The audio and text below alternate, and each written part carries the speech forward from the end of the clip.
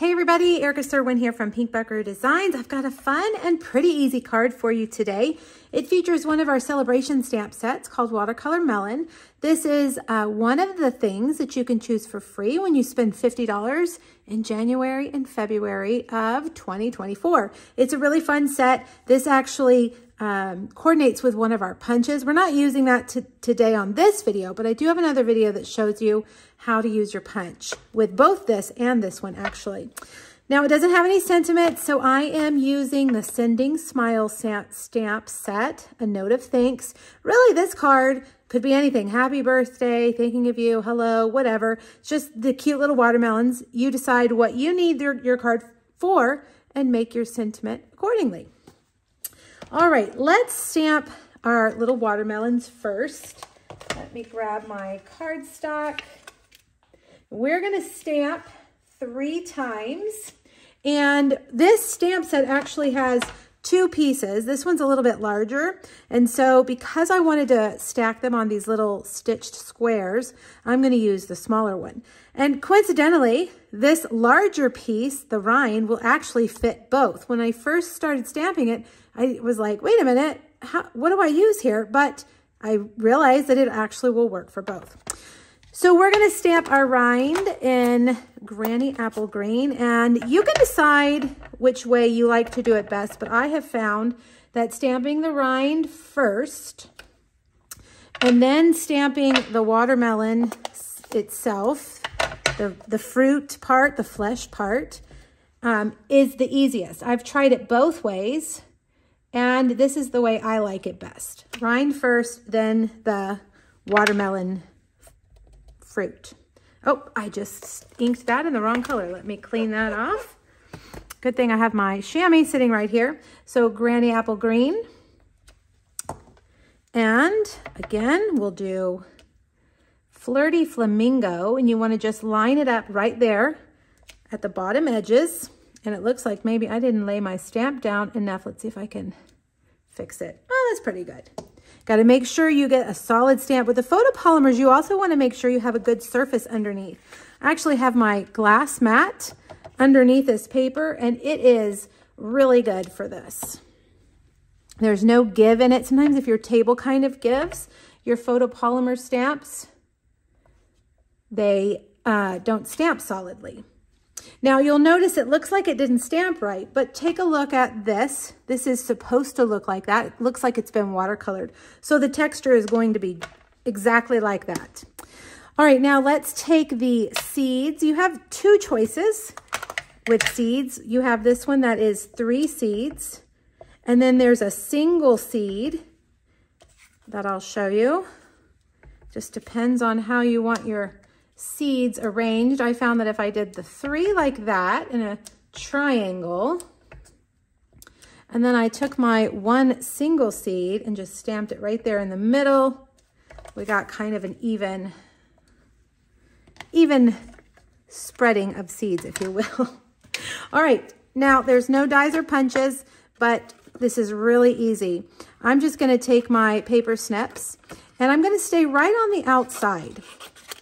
Cut off your extra cardstock for each one, and then just stay on the outside of the image and leave a little bit of a white border. We're going to mount this on white cardstock. So that white border is going to disappear into that white square that we put it behind. Now I am cutting off the edges. See how the rind goes out just a little bit? I'm just cutting it off. Okay.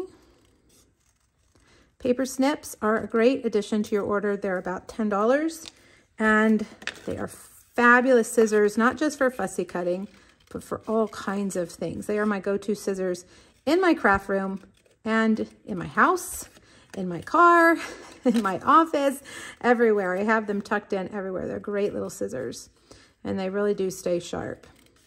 All right, there we go. We have our 3 pieces. Now let's heat emboss our sentiment. Again, it's from the Sending Smile stamp set. I have a piece of basic black. It's about 1/2 inch wide. I'm going to rub it with my embossing buddy to remove any static that might be there. And we're going to stamp the sentiment, a note of thanks, in Versamark. Now, you're not going to see it when I stamp it because Versamark is actually a clear ink. Okay, now I can see it, and I can see that I need to redo it because I didn't do it very straight. So let's try it again. Let me get my head under this camera so I can make sure I got it straight. There we go. Sorry if you saw my head. All right, white embossing powder now.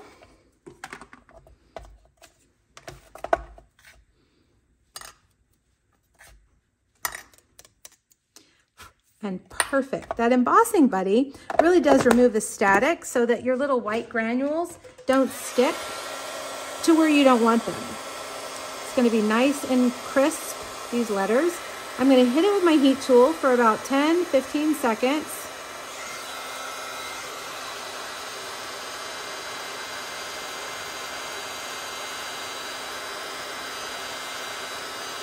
All right, there we go. Now, the other part that I need to do is to emboss. I don't know if you could see the background, but this raindrop embossing folder I thought looked a lot like watermelon seeds. So that's what I chose to use for my background. Now, this is one of our standard embossing folders. So you're going to use the plate 1, but take away plate 2. And then you're going to use both of these plates, the number 3 plates. Now, if you have a thick embossing folder, what we call our 3D embossing folders, then you will use that plate 4. But this is just a regular, thin, standard embossing folder. And I'm going to emboss my basic white piece. The measurements and supply lists for this project are available on my blog. Free PDF for you. It will have 2 other Watercolor Melon projects as well. All right, I think we are ready to put our card together. I have a basic white card base, thick basic white. We have special cardstock just for your card bases. It's thick and it makes a really nice card. And I have cut a piece of our Zany Zoo Designer Series paper to fit the front of the card front. So it is 4 1/4 by 5 1/2. Now I'm going to take our embossed piece and I'm going to grab 4. Let's get my little, I have my little dimensional backing bowl that I try to keep them in. That way they're not everywhere. 4 dimensionals, we'll put that there. Okay. Now I have cut out 3 of these basic white stylish shape squares. I believe it's the second smallest die. There's one more smaller than this. All right, now we're gonna put these watermelons kind of facing different ways, okay? So I'm just gonna kind of turn them all different ways. I didn't want them to all be the same. Now here comes the tricky part. We're gonna line this up and I'm gonna kind of lay it out first so that I can see, kind of eyeball it. Let's see, how did I think maybe we want that one to go there. We want this one to point down. Okay, and I'm gonna come back with dimensionals. We'll start on this one in the middle. And one thing you can do, oh, I don't have my ruler here, but you can lay your ruler across here. Let's see if I could lay this right here. Get it aligned with your grid paper and then lay this right along one of those lines.